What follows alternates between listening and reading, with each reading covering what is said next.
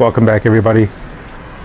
What I have in front of us today is a Firecuda 3.5-inch internal hard drive. This model is the ST1000DX002. It is from Seagate, retails for about $79.99. 1 terabyte capacity. There is a 2 terabyte capacity version available too. Now, why do I have this in front of me? Well, a customer brought in their computer and this is their first attempt at building a computer, and they bought the wrong size hard drive. They were building a gaming desktop and they purchased a Firecuda 1 terabyte laptop hard drive. Now this is also an SSHD. And what is an SSHD? An SSHD has somewhat of a benefit of an SSD, along with increased memory storage, because as you can see, SSDs, you know, right now they're starting to retail for more. This is a PNY 240 gig SSD. At the time, it was retailing for $74.99. They're starting to retail for around $90 on average now. I don't know why memory prices have gone up. I don't believe they switched to a different type of memory yet, but I might be mistaken. But you get a insanely fast speed. So basically, this particular SSD from PNY, and I'm going to try to get in there as soon as I can. But you can see there's a sequential read of 550, sequential write of 520. That's pretty quick. Now, traditional hard drives only have like a max sequential read or write of about theoretically up to 100. Some of them don't even get to that. So the benefit of the Firecuda is that you get the 1 terabyte capacity, but you also get a benefit of a quicker boot up speed. The games and applications that you use the most will be cached, which meaning they'll be stored on the 8 gig. There's an 8 gig NAND flash memory on these drives here, and that actually caches programs and games that you play more often, and then those games and programs are going to boot up quicker, Windows will boot up quicker, etc., etc. Now, if that sounds all nice, so why wouldn't this be sufficient? Well, this is, I believe, it's still 5400 RPM, and so it's just not up to speed for a desktop. I believe the specs on the the ST1000DX002 is that well, let's just point the camera over to something I've already pulled up. You can pull up on, this is Newegg's website, and as you can see on Newegg's website, $78.99 roughly, and Seagate is actually advertising 5x faster than 7200 RPM desktop hard drives. It has a 5-year warranty, and it says boots Windows 8 in less than 10 seconds. So, I mean, right now we have Windows 10 up, but that's what Seagate is actually advertising. There's 64 megs of cache. That's on traditional, on the platter drive, I believe. But what does it look like, you might want to ask and see.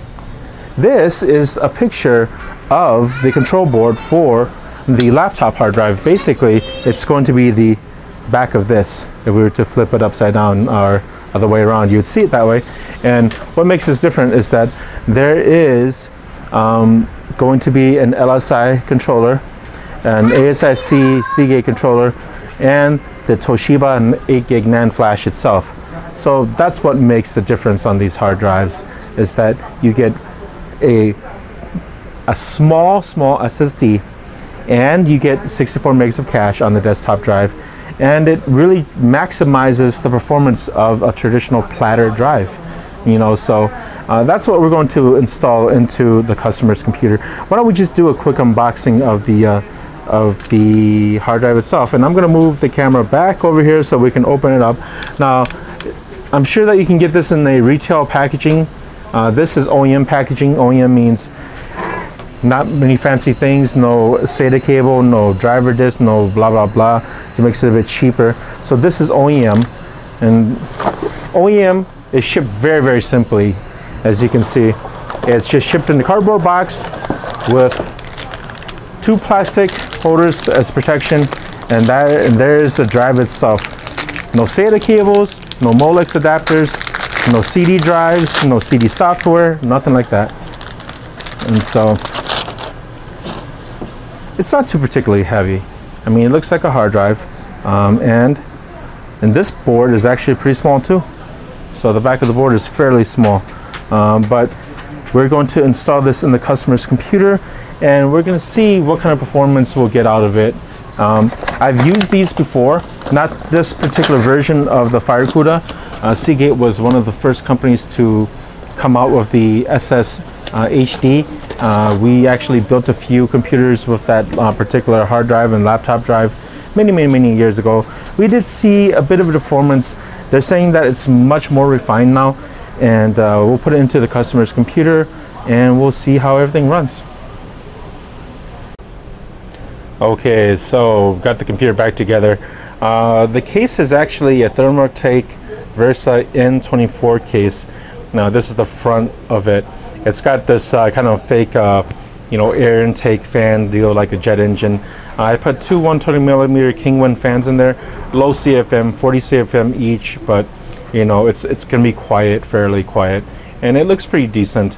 I'm not the biggest fan of the front design. It definitely, if you had need for massive cooling in the computer, get the case.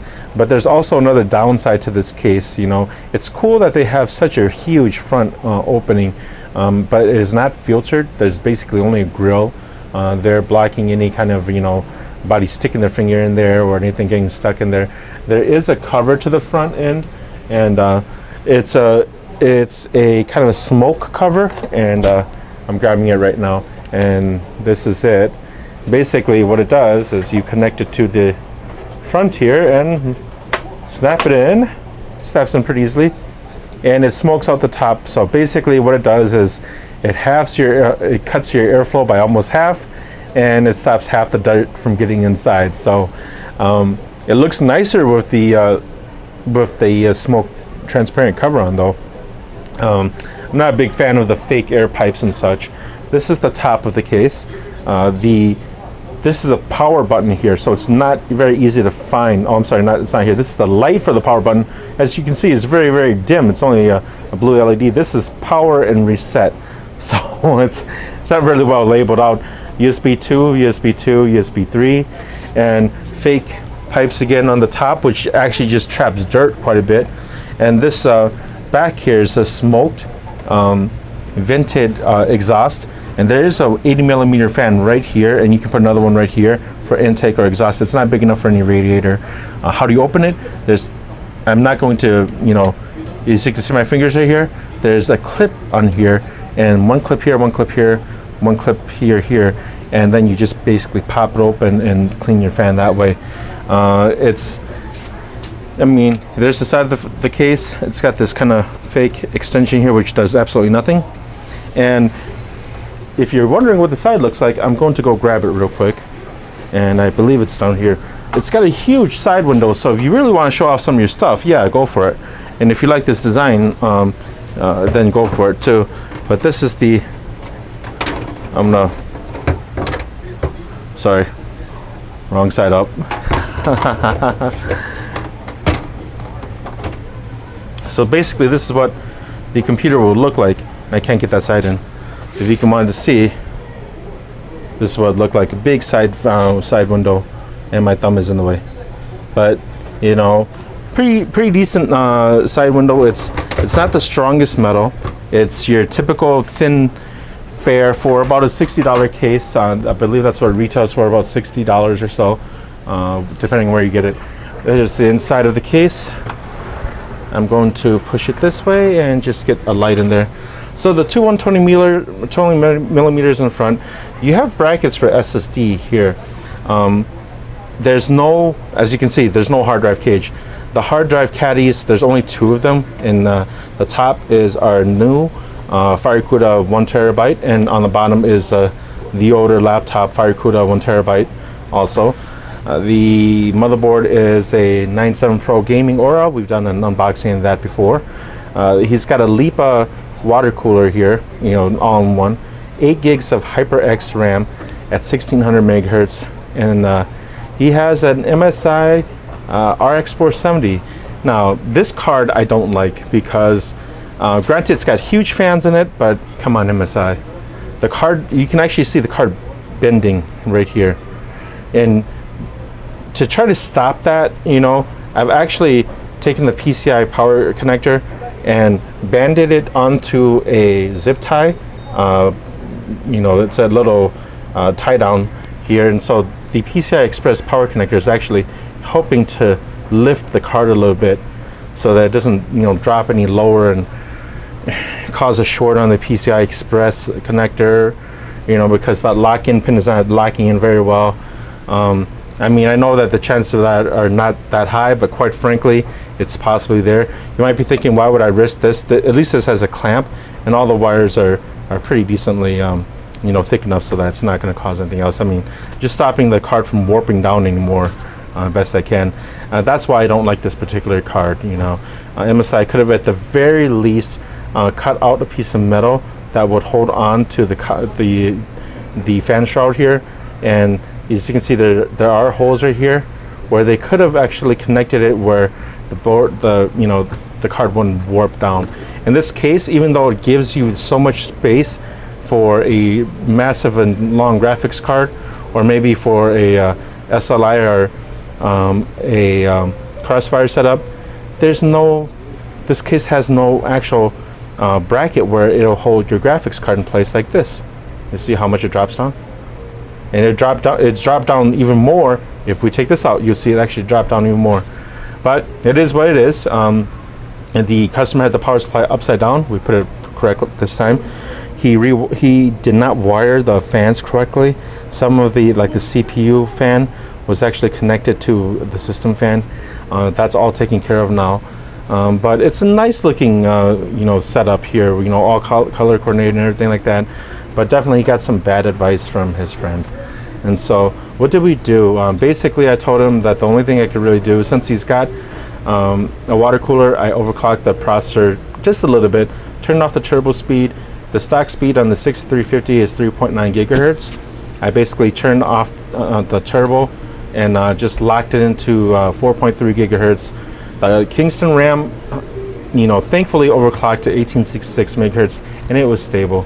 Again, the biggest mistake here was just not choosing components correctly. At the time of this video, the Ryzen processors are out, and he really overspent on this because he bought everything, I think, from Amazon. The processor on Amazon is over $100, you know, with shipping, and the water cooler itself is probably another, you know, $50 or $60. You know, who knows how much he got on from Amazon. And for that price, he could have gotten an 8350 and a Hyper 212, and the performance would have been way better than what he got here. Or like I said, he could have just gone all out for a Ryzen build. But to help him, you know, get the most out of this, that's what we did, was overclocked it. And I've got Valley Benchmark up here, but I want to show you guys a little snapshot of the overclocking results using Prime 95. I'm going to try to zoom in the best I can because this is just a snapshot that I took with the Windows snipping tool. So the processor's at the 6350 and max speed 4.3 gigahertz, and it was up for about 17 hours this morning, you know, from last night to this morning. And as you can see, Prime 95 torture test, it passed 563 tests in 16 hours and 6 minutes, 0 errors, 0 warnings. So very stable, which is what we want for our customer. And we have basically a new copy of Windows 10 Home Premium. I've got the Valley Benchmark up, and what I'm doing is I'm going to run it at DirectX 11 Ultra Quality, 8x anti-aliasing, and the resolution is at system, which on this crazy monitor is 1680 by 1050. So let's run, and you can get an idea of what kind of performance you can expect. The 6350 is definitely not a bad processor. It's just that right now the 8350s are so cheap. So again, here we go. The graphics are 1242 on the GPU, 1650 on the memory, and we're getting about 70 frames per second, 60 frames per second. This is again, all the goodies turned up except for VSync, and I believe the resolution is going to be at yet 1680 by 1050 at 8x anti-aliasing. So yeah, it's fairly decent. We're getting into the 40s and such. The problem with the 6-core is that you get not really stable frame rates. You know, sometimes you get really awesome frame rates, and other times the frame rates will drop, you know, and that's, I believe that's just the 6350 in itself. If you put in a 1060, definitely the graphics will be, I mean, there'll be more powerful game performance overall, because the 1060 is just more powerful than the 470. And again, the 470 right now, I'm not sure exactly what it's retailing at. I haven't checked this week, but I remember the 470 retailing at I think it's already in the 150s, the 160s, if I'm not mistaken, or maybe even a little bit more. I don't know what the customer purchased, what his purchase price was, but again, I would definitely have gone with a 1060, or at least, you know, an 8350. But this is the best that he can get for now, without overclocking this the graphics card and pushing the overclock more on the CPU end. But you know, with the 6350, without a push-pull configuration, and depending on your chip, you might not get more than 4.4 or 4.5 gigahertz, you know, to be stable. Okay, and that's not really going to help you that much more in graphics, you know. So, but this has been a quick review of this customer's build and what we did for him. In terms of if you guys are curious, you know, about my impressions of the Firecuda, the Firecuda definitely, you know, loaded Windows a bit quicker. It feels like an SSD. You see Word opens up pretty quickly, and it's a very snappy little system. So I mean, once the there we go. Once the SSD does its caching, definitely you will notice a difference. You will notice you see how valid benchmark, because that's already cached in the system.